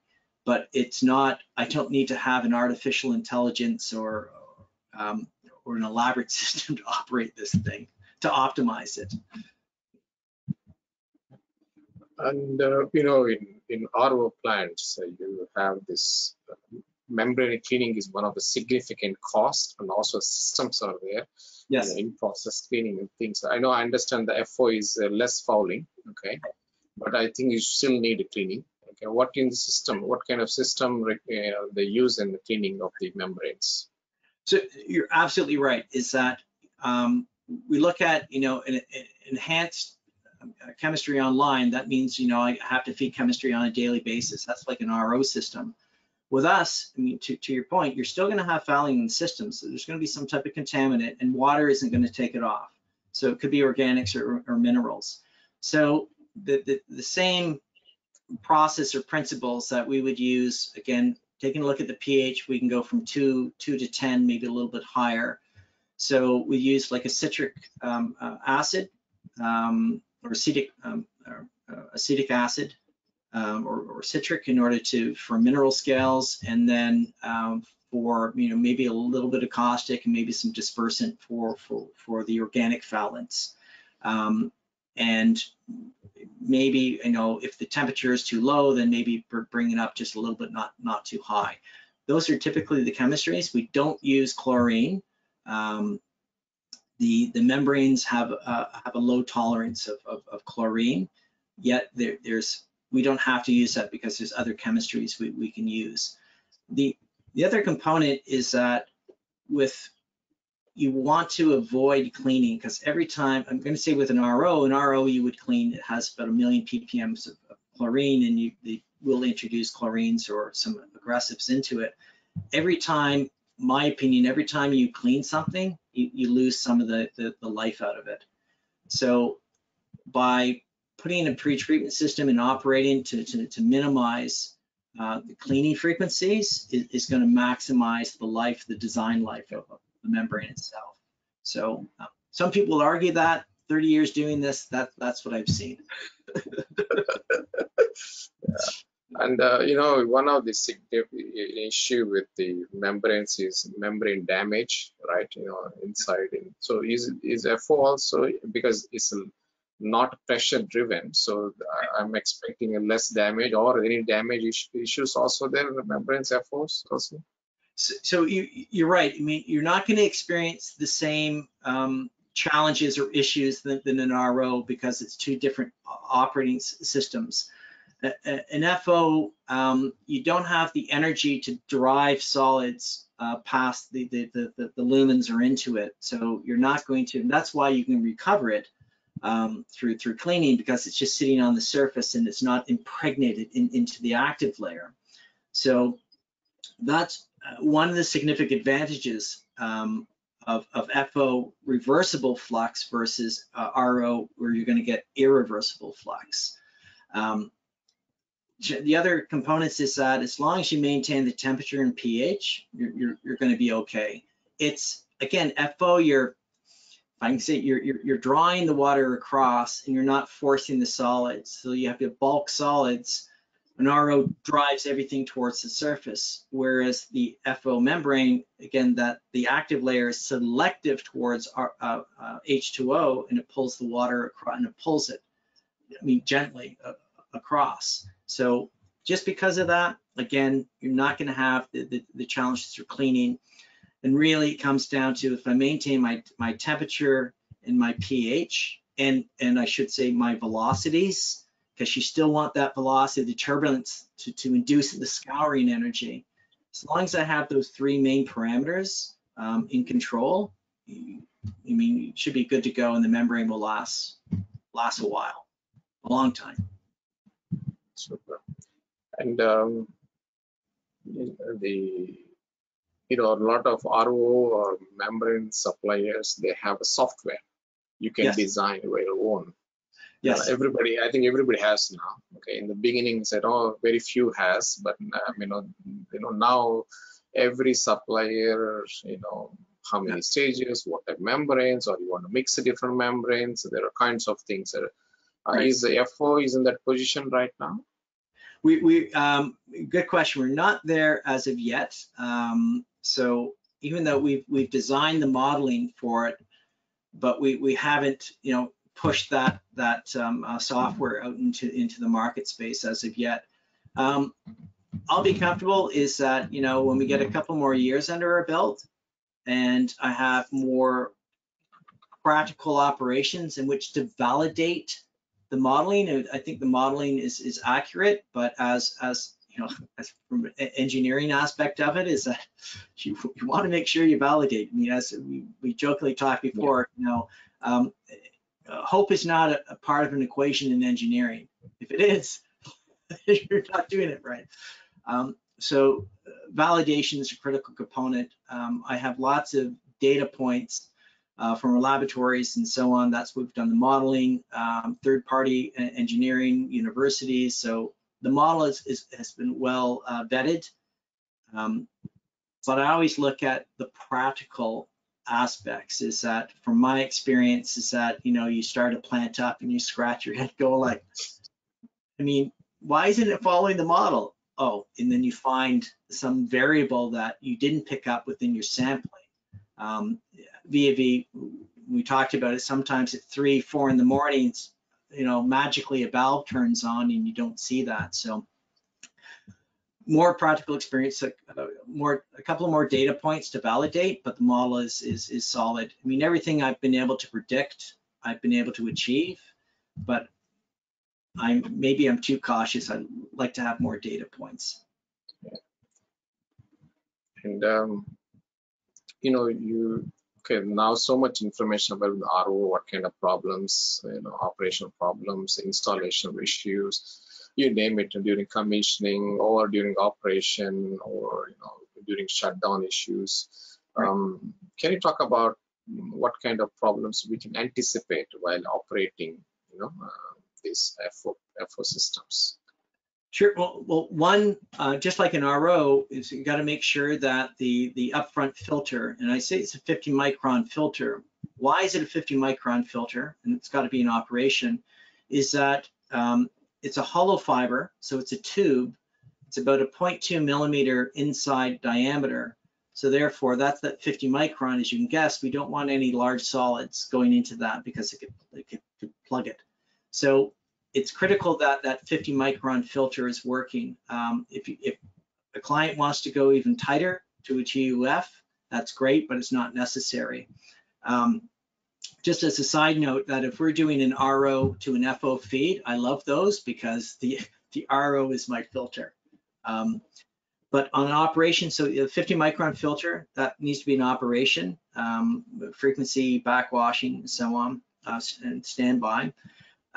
Next is taking a look at make sure that, again, those controls, the pH is in control, that we're not going outside of that. The velocities are there. The other component is that if we have, sometimes you have fluctuations, which is normal within your process stream, that as long as we don't exceed certain solubilities, that we know that, okay, we exceed this, we're going to get some foulants occurring, could be mineral scale or organic. But we know that, okay, here's the operating range. If we exceed that, then we need to have contingencies and plans of how we're going to pick that up. Now, part of that monitoring is that with the transmembrane pressure, the TMP, so the difference between one side to the other, that if we see there's all of a sudden there's a drop, or should say, or higher, so I'm not getting the flow, then that would trigger automatically or alarm that, okay, something's occurred and it's blocking, the flux has gone down and there's blockages there. So the key, what the upset is that we have an excursion or an upset, which solids or something coming across is going to cause foulant to occur at a more rapid rate than we anticipated. So that's really the only one that I see, and that what I'm always focused on and modeling on.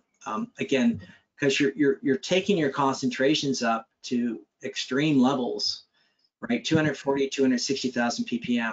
So when you're getting there, you've got to start on top the monitoring and control of it to make sure that, okay, we know what the fouling rate is, but if there's also an excursion, it could stop the system. So nice thing about membranes, though, is you can have parallel systems that if one goes down, just like an MBR plant, right? I've got extras, or the way that I design is I'm good or bad. I like being conservative on flux. The reason being is, again, through my practical experience, that I found that if there's an upset, no problem, I can shut that down, but I can drive the flux here because I've got additional capacity. That's the way I like to design, is always anticipate something's going to go sideways. We don't live in a utopian world. Something will happen that we didn't anticipate. That is nature. You know, it happens without our controls. Usually, you know what? Go on. Yeah. But so that's what I would look at for the challenges, is that making sure that you're monitoring that if there are any incursions from pH flows or whatever, then it's picked up. But contingency within the system, that we have capacity that we could, shut a bank of FO membranes down and then pick that capacity up by pushing the flux up temporarily, and then when that's clean, then kind of bringing it back down. So normal, I make this up. This is kind of what we've done in the municipal marketplace and industrial for submerged membranes, UF or plate or hollow fiber and so on. So common. I kind of hope that that's the practice was before, but that's what we're doing within our systems, build contingency and capacity into it. When we talk about standby plants, or sometimes you need to shut down, you have the alternate options. Is there anything that we need to be careful when you're shutting down the plant, to keep the membranes in a good, you can use it again without any difficulties? What are the procedures shutting down the FO plant? Excellent question. I should have mentioned that, is that, so the Ford Osmosis, as I said, it's spontaneous and it's instantaneous. So if I have salt on the draw solution on one side, you could shut it down, but you have no control over that. It's going to keep going. So one of the things we like to do is to purge the salt out, right? Take it off and then purge the membrane, so it's clean. It's going to be moist in there. It's not going to dry out. but I want to take the salt away and flush the membrane. So that would be a shutdown. Everything else then will equilibrate and cool down. On startup is on the stripping column and the absorption column, we need to bring those into thermal equilibrium. So it takes about 45 an hour, depending on, the size of the column, size of the plant, that we have to get the temperature up, stabilized. And once that's stabilized, then we can start the system up. So rule of thumb, about an hour to heat the columns up, depending on the size. Other than that, you would just turn the pumps on and start recirculating the draw. So shut down, purge the salt, flush the membranes, start up 45 to an hour to get the columns up to a temperature, thermal equilibrium. So again, so it's not complicated. Keep the system simple, right? It's now, probably won't be around, but 20, 30 years from now, I'm sure that as FO becomes commoditized, I mean, I've lived through RO, UF when it was novel, and now it's commodity. And as you see, as it becomes commoditized, it becomes the economy of scale, number of widgets versus cost. And then they do everything to and rightly so, meet economics to get operational costs down. So I see those commoditized chemistries, they kind of push the efficiencies as high as they can go to get the footprint down. So I'm going to say municipal applications without naming the flux rates. Well, I'm going to push the flux really high because it means I'm going to use less membranes and a smaller footprint, get my cost down. To me, that's counterintuitive to an operation system, as we talked about, is that you're going to have those upsets. You're going to have those challenges. You need to have the capacity into it. Where FO is that we built all that into it. Simple system, not a huge capex, opex to it, so we have those abilities. But we've designed it with that in mind, is that you're going to have those, potential upsets or whatever, but the system has the capacity on the FO, and we have the capacity on the back end. So our turndowns are very good. So who knows what it'll be in 20, 30 years. There'll be, I anticipate a lot of FO companies out there. And just we were talking about, one day it become like commodity type, similar to the RO and EF and RO. Yes. How is the situation now in terms of the price? Is coming down the prices, the FO membranes? It is, like, again, economy of scale is that the more membranes you produce, you can then amortize that or distribute those costs over a greater volume. So we're seeing more and more companies getting into, I guess I said, like Berghoff or Norit, or again, still we use aquaporin. I mean, so more Torre. I think Coke is getting into it. So you see all these membrane companies realizing, okay, well, FO is there. They're now starting to develop their own product line with respect to the FO, which is great for us.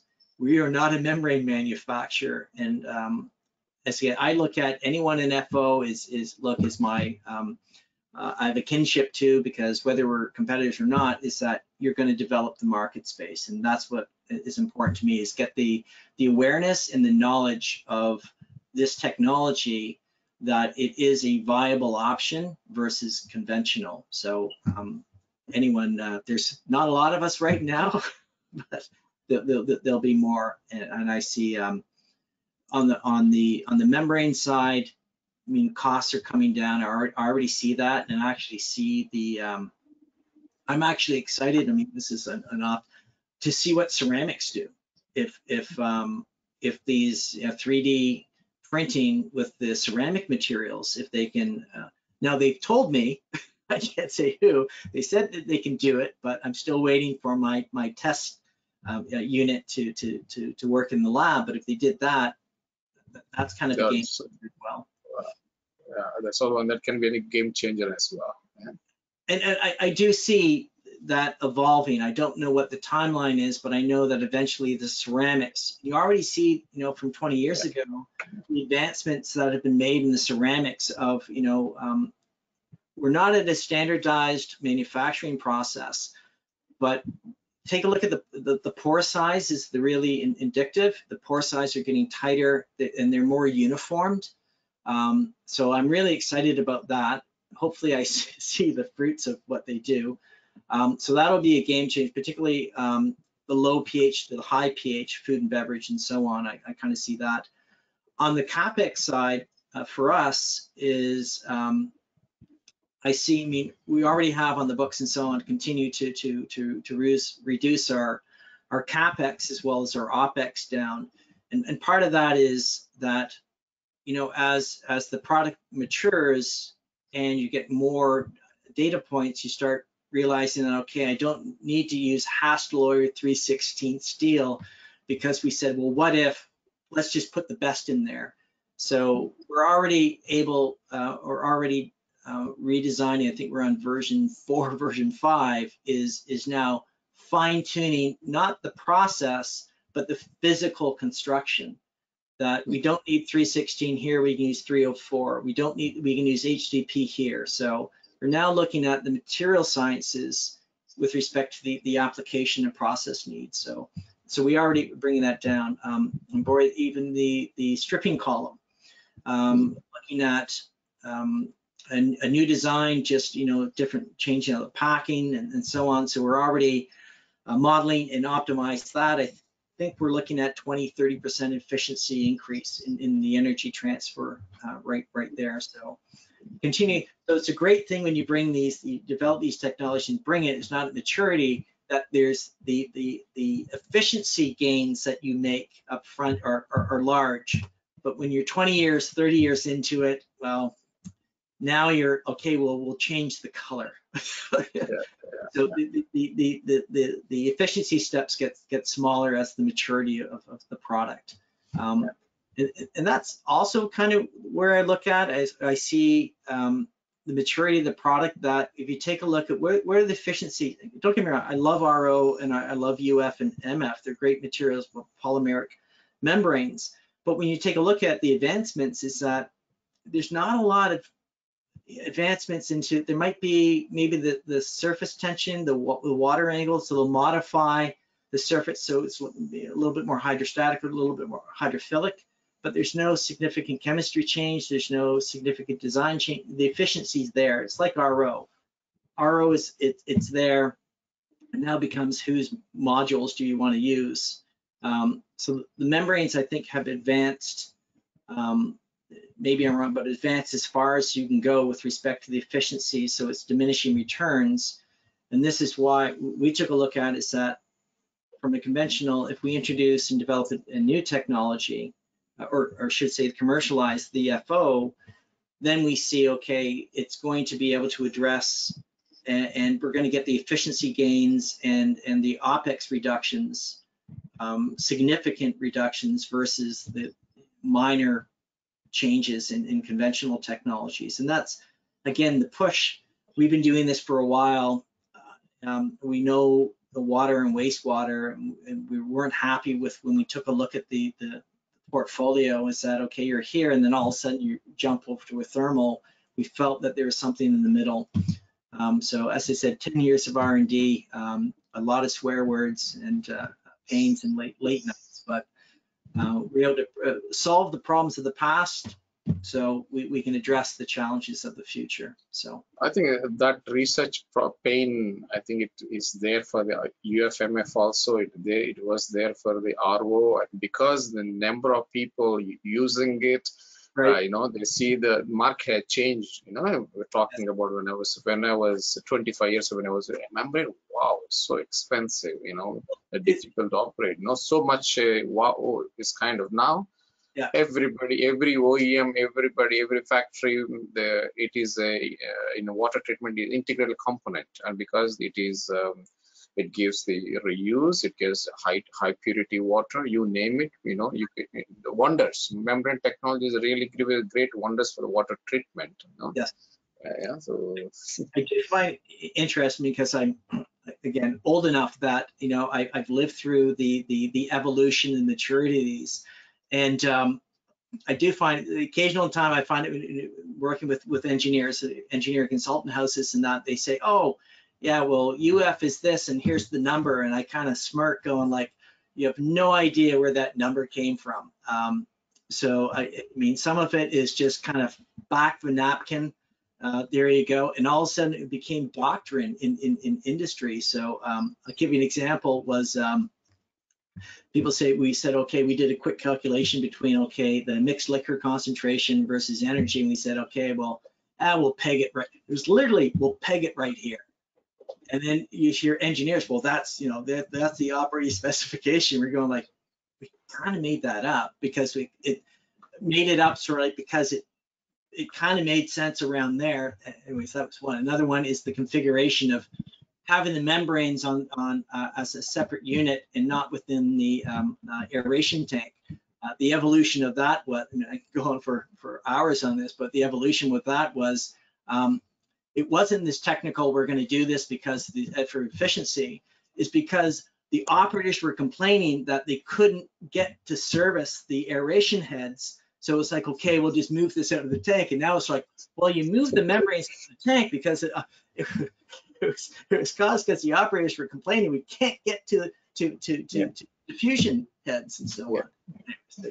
It's pretty funny. And then cyclic aeration and so on. I mean, there's, if you know the background stories to it, it's kind of humorous when people, okay, this is the doctrine, but it's the same evolution, right? It's you going up the maturity, the evolution curve, the development curve is that you try this, you try that, you know, and you start on a very wide, but slowly you come together, and then all of a sudden you have standardization in the industry. Whereas I'm doing this, you're doing that. Eventually, you kind of come up and you meet the standardized or best practices approach.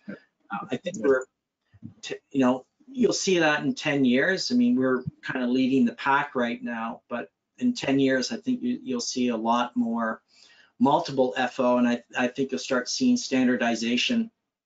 Companies like AWWA or WEF or whatever, you know, will start forming these committees eventually. So, and it's the maturity of a product.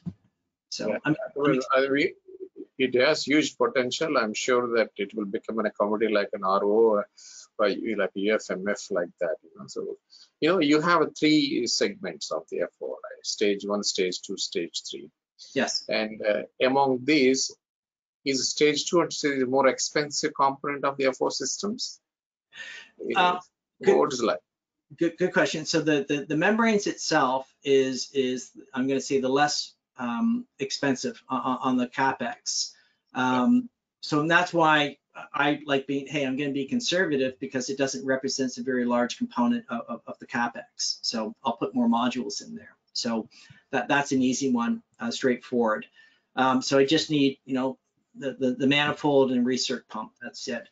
The regeneration process, that's where the capital expense comes in. So I'm going to say the stripping and the absorption columns, because they're quite large. We need to put some customization into that. The capex on that is large. The chemistry itself, just so you know, I mean, the TMA and the CO2, those are commodity, readily available, but we own the patent when you combine them and use them in an FO. So readily available, it's not like it's proprietary, you know, you have to come to me for it. So that's not a significant cost to the system. The other components are, you know, the heat exchangers, instrumentation, but the biggest one is going to be the absorption towers. Other capital costs, as I said, if we don't have waste or low-grade heat available to us, or waste heat, then we've got to put in our own heating source. So could be probably a boiler, and then or maybe even I won't say electricity, it's too high. Gas is probably a better way of going, but put in a boiler, some type of hot water system. And then on the cooling side, if we don't have cooling available to us, then we need to put in some type of passive cooling, like a low, a small chiller system, or Freon system, or whatever. So we need to get those systems and put a turnkey system in, then that becomes part of the CapEx as well. So I'm always, that's why it's so critical to have partners and do an audit in the plants and what's available to do. If you have a boiler, great. Can I have that? Perfect. Chilled water, great. Can I have that? Can I have, are you going to pump the raw feed to me, or do I need to pump that up? So I always look for, again, it's the economics, is that how am I going to integrate and how can I utilize existing systems? And that's why it was critical when we did the development design, that we had the flexibility into it, not just, one size fits all. So membranes, not very expensive. The towers, the columns, I should say, that's more of a CapEx, and then the rest of the components of the containers and so on, that makes up the rest of the CapEx. Grant, I can keep on going this discussion, but I think we need to end somewhere. I have one final point to ask you. Sure. I wanted to give an advice to these engineering companies. Sure. Some tips to sell this FO as part of their system to their end users. So what kind of tips you tell, kind of USP you call it, or right. sales pitch point.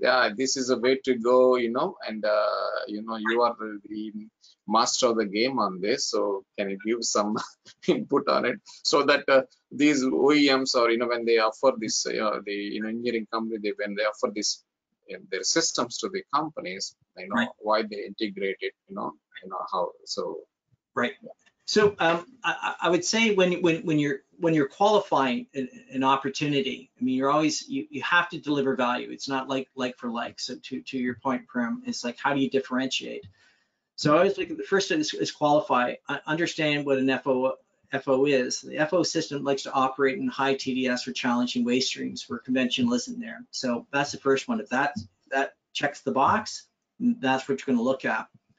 The other ones, I'd love to say it's really difficult to sell. It's not that difficult. You're saying that if a client is looking to, they have conventional treatment systems, by putting an FO in, you're going to immediately have differentiation. So your CO2, so in Europe, hopefully North America catches up to Europe and Asia, and but if CO2 or decarbonization's there, then clearly, again, you're going to be burning or requiring less energy. So CO2 reduction is associated to that. Also, as I said, the energy requirement is going to be lower. The footprint is going to be smaller. So sometimes if you're doing an integration, I've got this postage stamp that I've got to put a system on. So that helps facilitate when you're very concentrated in the small footprint. Water reuse is another component where we see, I mean, I've seen so many maps, which it's just depressing to see more drought and water scarcity.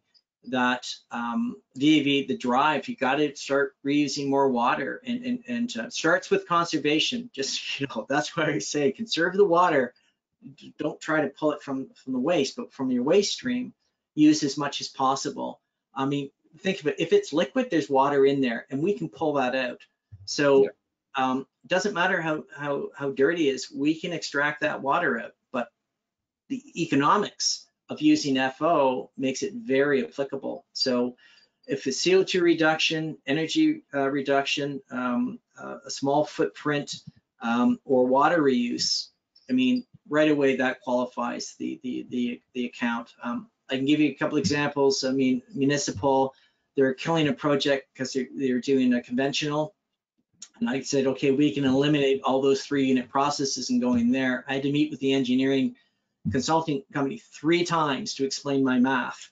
And finally, the project's back online because they couldn't believe that you could do that with a single unit, and the cost savings associated to that blew them away. And that's just one example.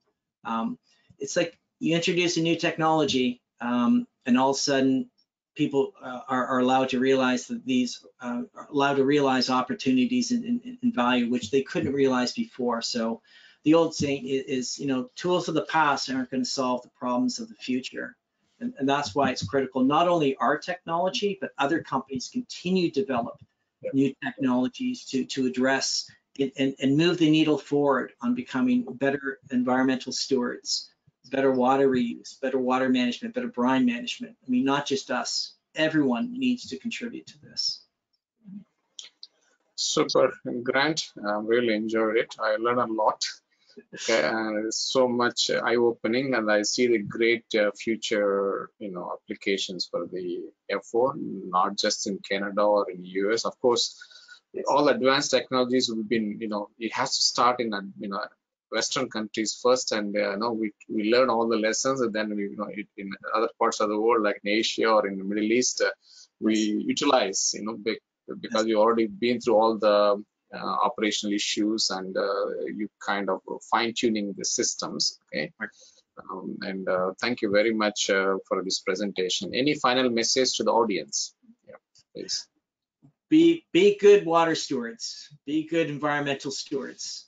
Make the world a better place than give back more than you took, and make sure that the next generation is well positioned and are not going to have to solve the problems that we created. Anyways, I'm too young to, well, having kids in that, I look at it's okay. I've got more runway behind me than ahead of me, so I'm looking to what's the next generation, what's the legacy we're going to leave behind for them. Yes, well said. Grant, really enjoyed again. I think your final message for our next generation, for our daughters, for our sons and their families, we keep conserve the water, treat the water well, and keep it clean, the rivers or the environment overall. You know, I think the FO plays a significant role you know, in this journey for our kids' future. Okay. Yes. And, well, thank you. Thank you for the opportunity. Much appreciated, and very much enjoyed our discussion. Thank you again.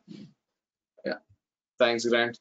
Okay, guys, that's the end of this session today. You know, that's a Grant Thornley. You know, he is the Vice President of the New Sales at the Forward Water Technologies. He discussed about the advancements in forward osmosis and water reuse.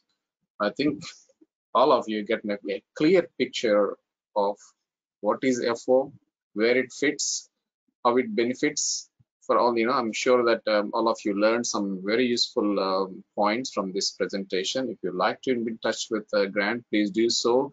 As they have a lot of collaborative activities, whether it can be licensee or as various partnerships opportunities are there. Please reach out to Grant at the Forward Water Technologies. So with that note, I thank you all for joining this session today, and hoping that you find it really useful. And if you want to watch this session again, you can always go to our Technobit channel on YouTube. So check it out, or even wanted to see all the past episodes, please do check on YouTube. Okay, that's all for now. Thank you all for joining this episode today, and I'll see you in the next episode. Bye-bye for now.